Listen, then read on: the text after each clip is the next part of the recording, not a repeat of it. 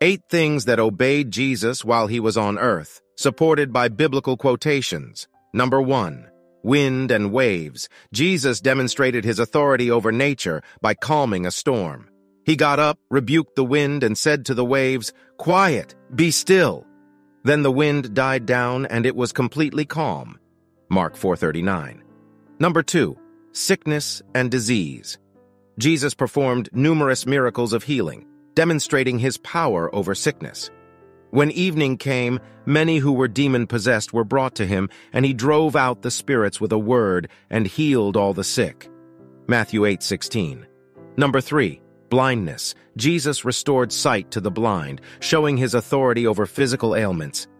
Jesus stopped and called them. "What do you want me to do for you?" he asked. "Lord," they answered, "we want our sight." Jesus had compassion on them and touched their eyes. Immediately they received their sight and followed him. Matthew 20:32-34. Number 4. Death. Jesus raised the dead back to life, demonstrating his power over death. When he had said this, Jesus called in a loud voice, "Lazarus, come out!" The dead man came out, his hands and feet wrapped with strips of linen and a cloth around his face. John 11:43-44. Number 5. Demons. Jesus cast out demons, showing his authority over the spiritual realm. When Jesus saw that a crowd was running to the scene, he rebuked the impure spirit. "You deaf and mute spirit," he said, "I command you, come out of him and never enter him again." Mark 9:25. Number 6. Temptation.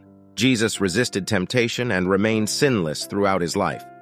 For we do not have a high priest who is unable to empathize with our weaknesses, but we have one who has been tempted in every way, just as we are, yet he did not sin. Hebrews 4:15.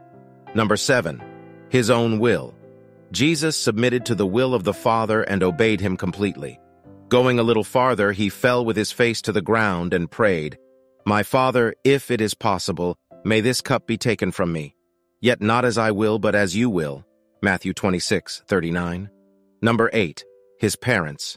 Jesus obeyed his earthly parents, Joseph and Mary, as a child. Then he went down to Nazareth with them and was obedient to them. Luke 2:51. These examples demonstrate Jesus' authority and obedience over various aspects of creation, including nature, sickness, death, and even his own will.